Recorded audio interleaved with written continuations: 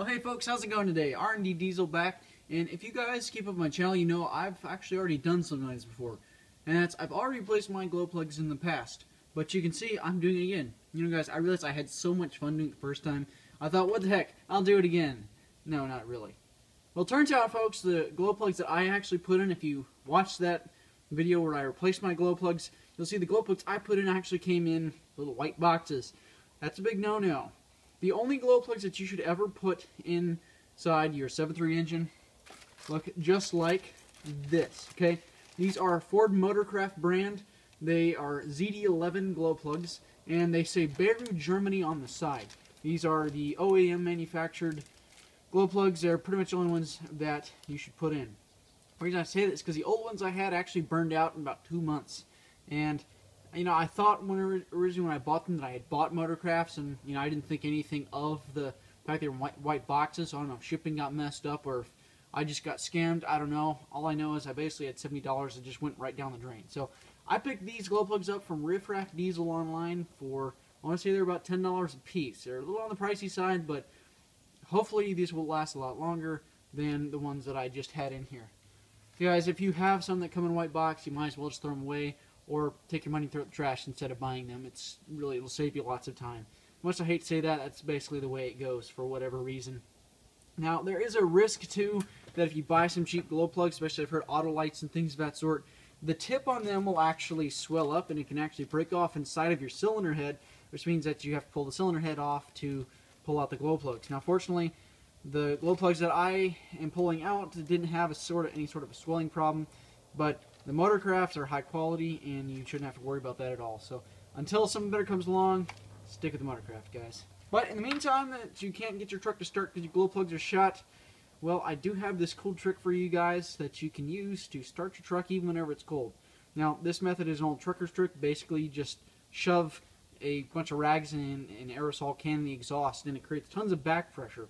And the idea behind that is it keeps the heat in, and that allows your truck to start whenever it's a lot colder outside. Now, I've successfully used this method down to about 45 degrees Fahrenheit, so I've never tried anything lower than that, just because, you know, down here south it doesn't really get all that cold. But, you know, it's still probably best to actually replace your glow plugs at some point or another, because, well, you want your truck to start even when it's colder than that, and you want it to be reliable.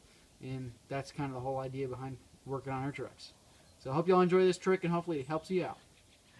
Hey folks, how's it going today? It's a little bit cold outside. It's about in the mid-40s, so you know, for down south here, it's pretty cold. And you can see right here is my engine oil temperature. It's a little over 51 degrees Fahrenheit.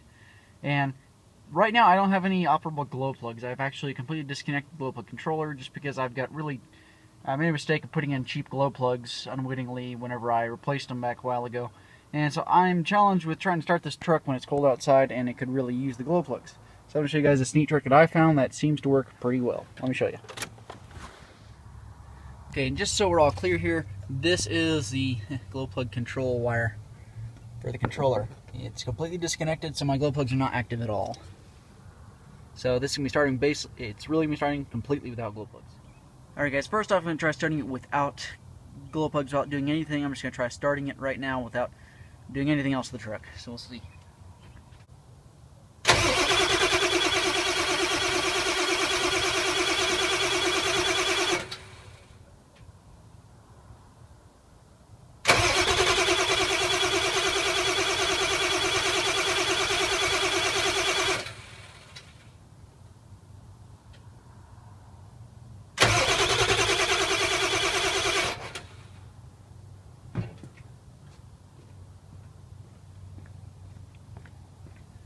Okay, so very clearly there you can see that this sucker doesn't want to start. So let me show you all the trick. Okay, so this is about as crazy as it gets. I'm literally taking a old aerosol can and some rags and I'm stuffing it in the exhaust.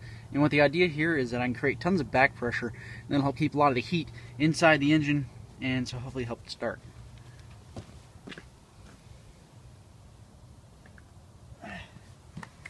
Alright. So what's going to happen here is, I'm going to move the camera back because usually this aerosol can comes flying out. But the idea here is I'm going to crank it over for a little while and then it's going to build up heat. I'm going to stop. I'm going to wait a couple seconds, let it heat soak everything, then try it again and it should fire right up. You'll see.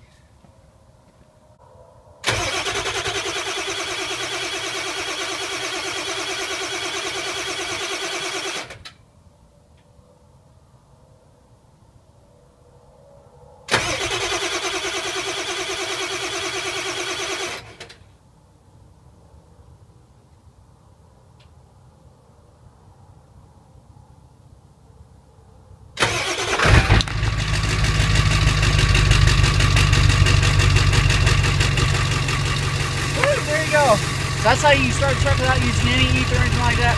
Now certainly, I've heard a lot of people use ether.